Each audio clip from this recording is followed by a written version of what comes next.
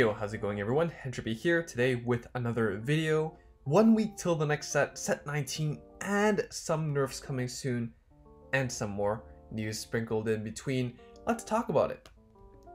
Starting with the JP news, continuing on with the Legion era, we have set 19, Divine Judgment of the Bluish Flames, released on June 1st, 2021, featuring the following units: Ammon's leader Astaroth for Dark Irregulars, Metalborg Sin Buster for Dimension Police, Bluish Flame Liberator Percival for Gold Paladin, Mesmerizing Witch Fianna for Shadow Paladin, Crackling Beast Tamer for Pale Moon, and Balsister Gillet for Oracle Think Tank. So again, 6 clans. Some clans are going to get a lot of support, some clans are probably going to only get a handful of cards. We talked about some of these units in part 2 and 3 of my Legion era TCG review, so be sure to check that out if you're interested, because not all the cards are revealed yet, but most of the skills are roughly the same from the TCG 2.0. So let's talk about some reveals. The most prominent one would be Bluish Flame Liberator Prominence Core. This card is an 11k grade 3 Legions with Aglovale, Oath Liberator Aglovale. Vanguard Circle, when your rearguard with the same name as your Vanguard is placed from your deck, if this unit is in Legion, this gets +3 and +1 crit until end of turn. Pretty good. I mean, crit pressure is always solid in 0, and you know, alongside the mate, that means you have 6 searchable targets. You have a lot of top calling ability in Liberator, as you should know, and Gold Paladin in general. And it's a condition that might be a bit rough to fulfill, because you might have to call out itself to get the extra 3k and the crit, but you know, you can recycle triggers nowadays, so it's not that bad.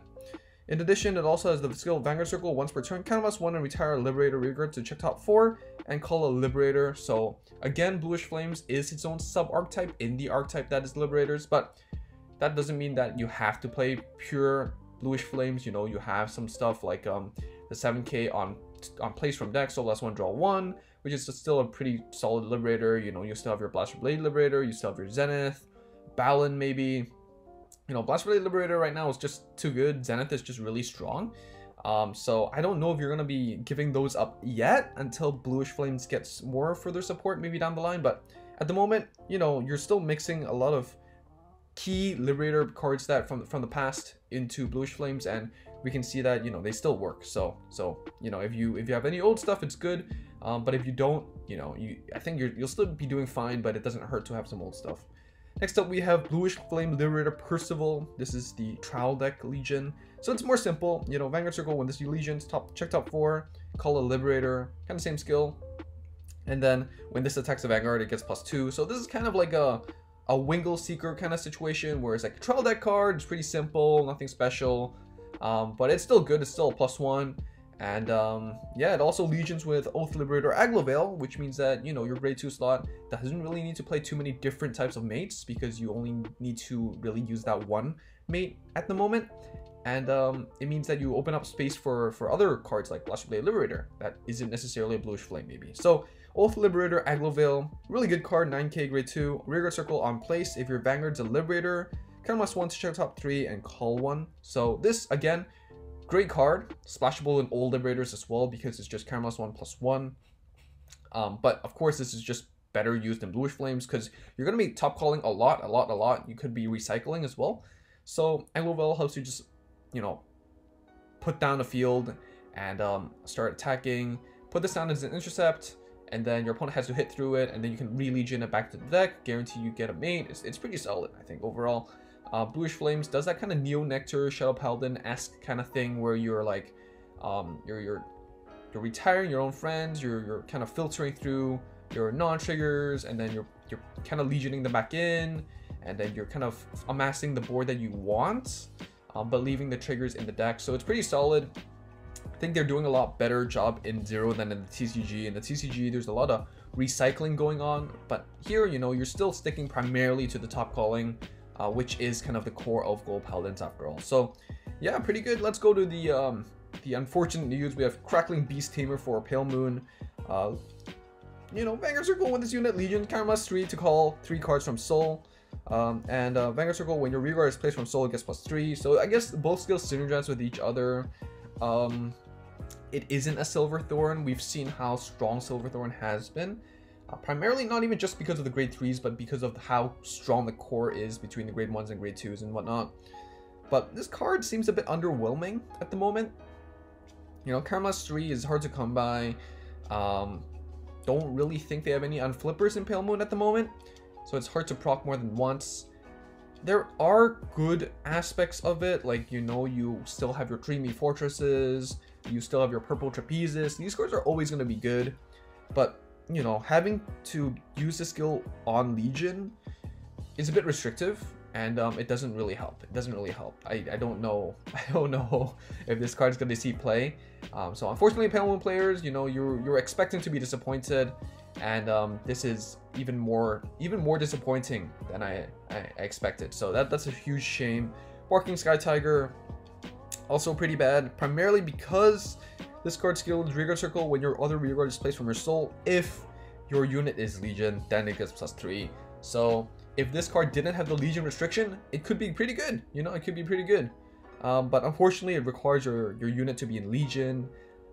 So again, pretty mediocre, to say the least. I don't play Pale Moon, so I don't know the extent of it. But what I can say is that Silverthorn was just so good that, like, seeing this kind of Legion support really, it's just too stark of a contrast, to say the least. Next up, we have some nerfs that we talked about. So a while back in May, they were gonna nerf Wingull Liberator and more nerf like Silverthorn stuff. So Wingull Liberator got nerfed already, but the Silverthorn stuff had a huge kind of feedback from the community, and they decided to postpone it.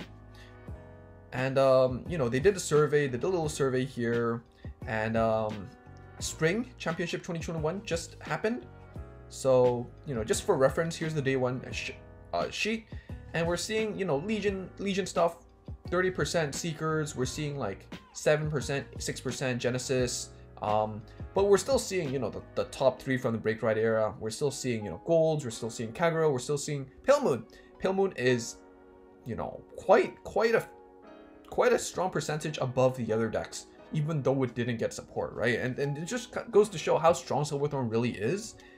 And so Silverthorn, they finally got the nerfs. They got the Marichica, finally got the pronunciation right, the Marichica, and the Ana nerfed. So the added effect text is that this ability may only be activated by a card with the same name once per turn. So yeah, before you could just kind of use this as many times as you want, as long as it hits Caramel's 1, call anything out, and, you know, copy itself. You can do a lot of stuff. Same as Ana.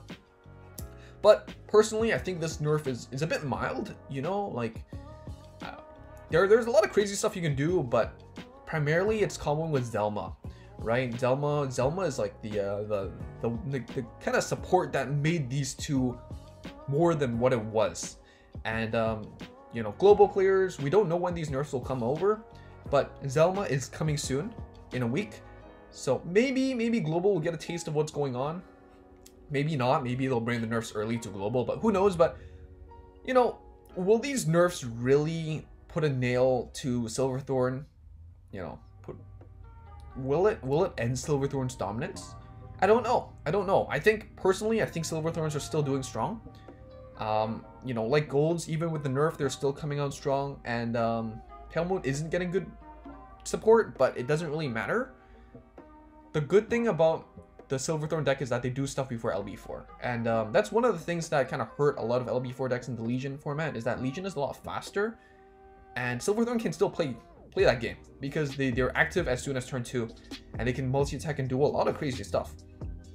Even still have that, you know, crazy LB4 kind of break ride push. So, you know, I think it's mild. I think it's fine, but I hope that they don't, you know, I hope that the new Legion stuff is good enough to kind of put a damper on the popularity of Silverthorn, so they don't regret it and then, you know, go back to going with heavy hammers on the nerfs and whatnot. But let me know down below how you feel about the nerfs. I think it's a bit mild, but I think it's fine. I think it's fine because we're seeing more and more crazier stuff in the Legion era, and it's you know, it's a pat on the back telling you to maybe chill on the Pale Moon stuff, but I think it's still good. But yeah. Next up, we have a little message in game here. So it states that, like, you know, if you have this message, you might have some, like, change their name to blue or whatnot, if you know how to do that. So they're just saying that like they'll remove these kind of changes through the next maintenance. But if you haven't changed that out yet, you know, maybe it's just safer rather than sorry to just get rid of it yourself first. You can still do this trick in global, but they haven't really put out any notices on the global end, so who knows. But you know, I don't think it's intentional per se, because they didn't really advertise it. But you know, that's just what's going on in JP, so maybe be on a notice for global players. All right, so next up with global news, we have the Mirakumo clan event that started last week and will be ending on the 26th. So as of the recording of this video, it's the 23rd, so you have 3 days left. So hopefully everyone pulled an ample amount and got some good pulls. This event supports the Mirakumo clan, including the Break Ride and the reverse covert demonic dragon Hyakivogue reverse, of course. So let me know down below how your pulls are so far, and check out my first hashtag shorts to see how I did. I almost finished all the pieces, so look forward to a deck profile coming soon. So pretty excited for that, because Hyakivogue is one of my favorite decks in the TCG, and it's not that good in Zero, but I think it's definitely fun. Another small hiccup right here is that Grenjin, so Demonic Hair Stealth Rogue Grenjin, the grade 2 9k, in-game text states boost. So when an attack hits a Vanguard, if it was boosted by this unit, blah blah blah, it's a grade 2, you know, there are no skills that gives this card boost, so it's clearly not possible. The correct text is when this unit attack hits a Vanguard, if this unit was boosted. It works like that, so don't worry about that typo, but just a minor hiccup, no biggie. But if you didn't know that, you know, the text was supposed to be if this unit was boosted, then you probably would have had a big question mark on the skill. Don't worry too much about it. I'm sure they'll fix it soon enough. And that's it. We're roughly 1 week away from the new stuff, so let me know down below which clan from set 19 or set 16 you are most hyped for. Me personally, I'm looking forward to Shadow Witches for JP and Duos for global. And again, if you haven't checked out set 16 set overview, go check that out. It's in my channel somewhere. I'm sure there's going to be a lot of reveals in the coming days, so be sure to swing by the Discord for our discussions. You know, it's on the community page, so go check that out, I guess. And finally, like this video if you liked it, and subscribe if you haven't already and want to see more. And I'll see you all very soon. Looking forward to the reveals, and hope you all have a good week. Bye!